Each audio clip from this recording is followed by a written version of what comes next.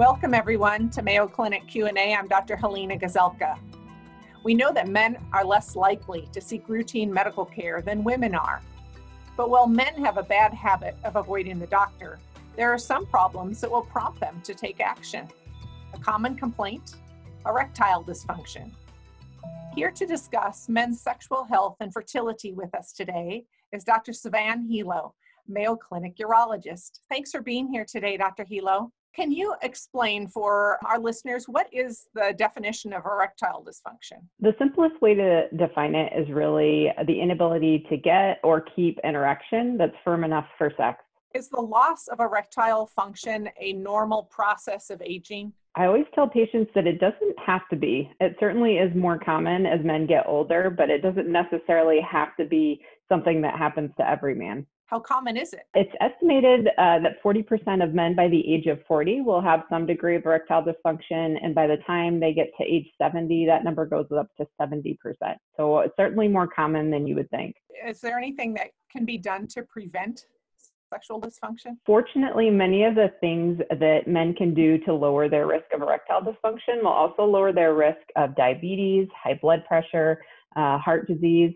The three most common things that I tell men that they can do to prevent erectile dysfunction are to exercise regularly, maintain a healthy diet, and to refrain from smoking. I imagine there are treatments for erectile dysfunction. We know of some of them because we see them advertised on television.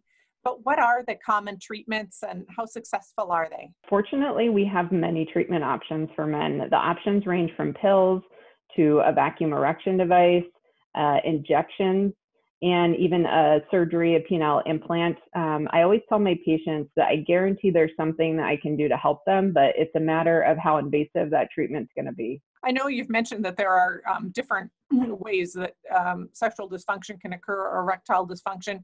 Is there a difference between when it occurs just from a disease state versus surgically, such as after a prostatectomy, and are the treatments different? Certainly there are special situations in men who have undergone previous surgery in the pelvis, like prostatectomy for prostate cancer or various kind of surgeries for the colon that can certainly affect the nerve function for erections.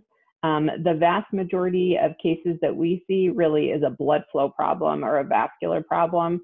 And so generally most of the treatments are aimed at correcting that, although the penile implant will solve the problem regardless of what the cause is.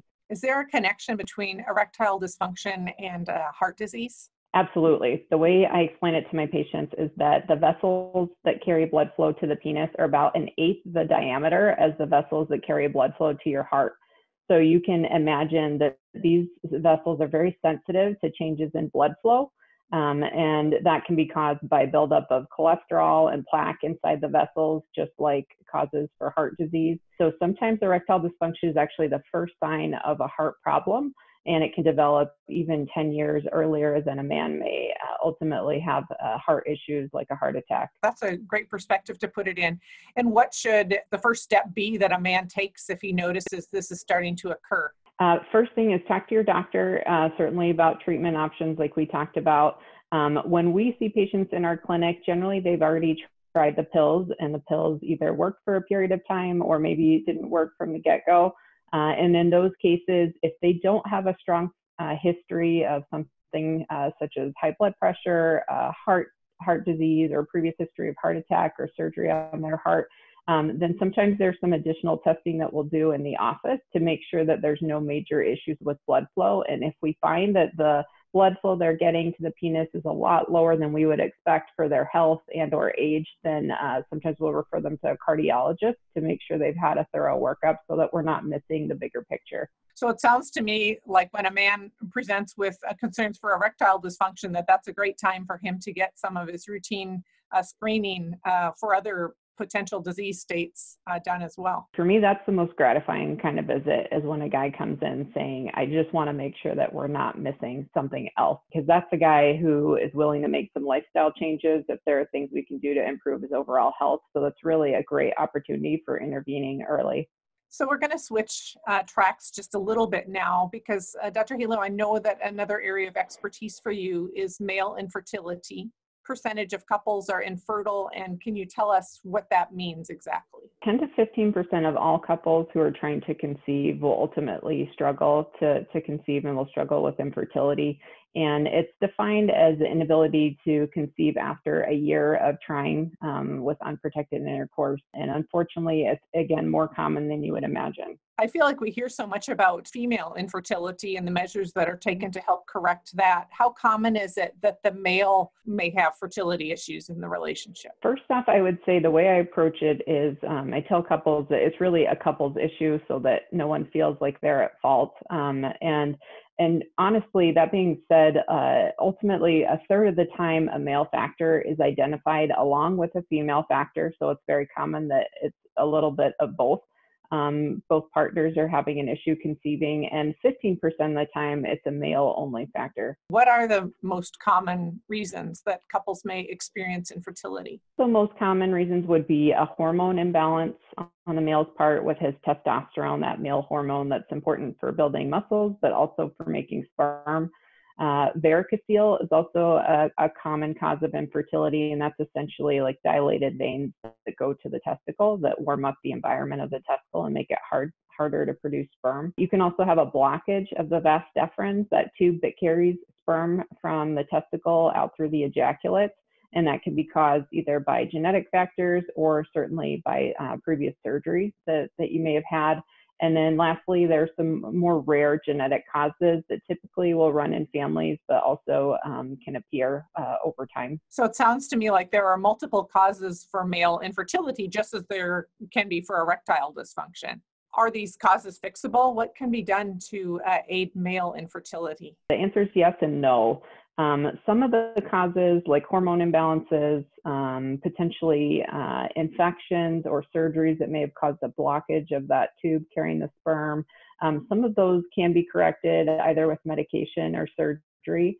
That being said, average sperm counts in the last 40 years have dropped by about 60%, and we don't completely understand why that is.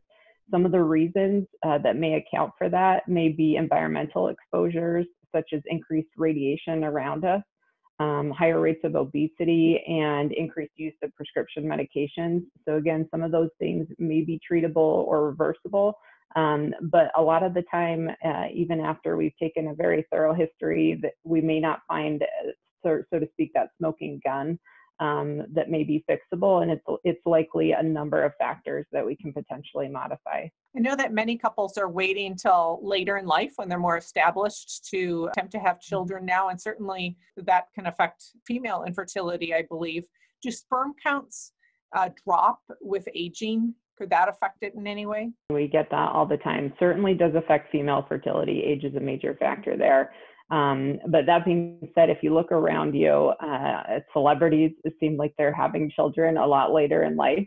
And I think for some people, it normalizes that, men in their 60s having children.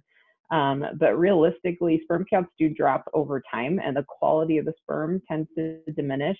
You can also have increased what's called DNA fragmentation, which is essentially like the quality of the DNA inside of the sperm itself also diminishes with time. And so while I certainly understand people putting that off later in life, you don't want to put it off too late in life because there is a point where it can certainly be more difficult. I've had multiple couples that I know who've struggled with infertility. I think everybody has. It's so common. Mm-hmm. Inevitably, it seems to reach a point where people are anxious to start investigating. Women understand their biological clock is ticking, etc.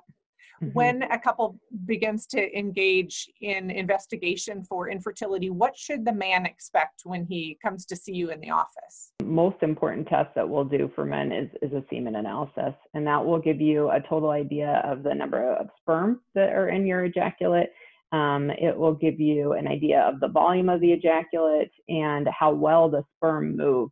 And using those three numbers, we calculate what's called a total motile sperm count, which is really the number that's most predictive of being able to conceive naturally. So that's probably the most important test that we'll do. And then aside from that, we'll also typically look at the hormones, including the testosterone level.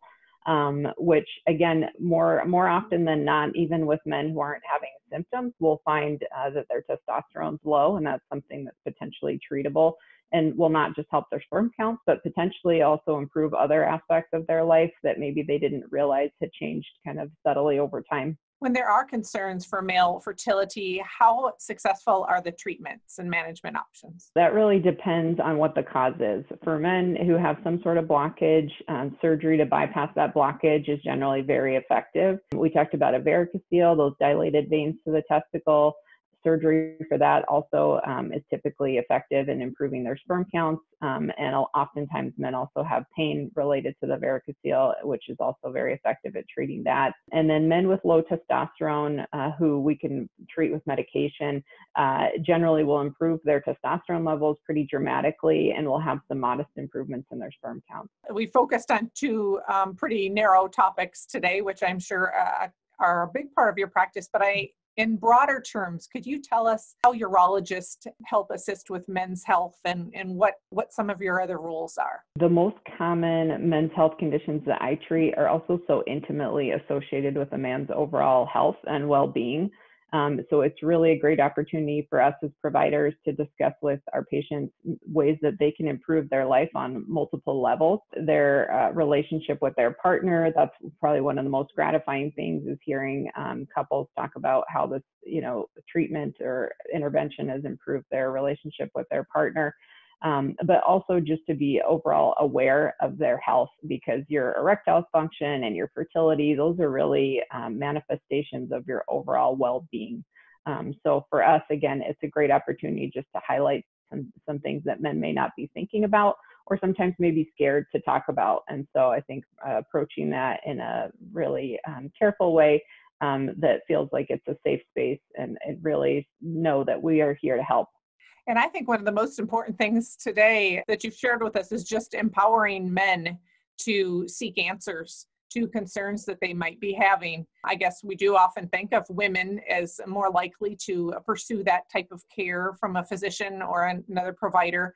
But I think men understanding that there can be improvements made if they're desired and they can get their questions answered is really important. Can't tell you how many guys will say, I wish I'd come in sooner, or I've been so anxious to talk to someone about this or scared to bring it up.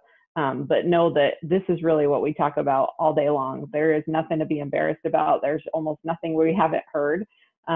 So come in with your questions. We're really excited when patients come in with questions because that means that they're really engaged in their overall health. And I know there's something that we can do to help. That's wonderful. Thanks for being with us today. Great. Thank you for having me. We've been discussing men's sexual health and fertility with Mayo Clinic urologist, Dr. Sevann Helo. Mayo Clinic Q&A is a production of the Mayo Clinic News Network and is available wherever you get and subscribe to your favorite podcasts. To see a list of all Mayo Clinic podcasts, visit newsnetwork.mayoclinic.org. Then click on podcasts. Thanks for listening and be well.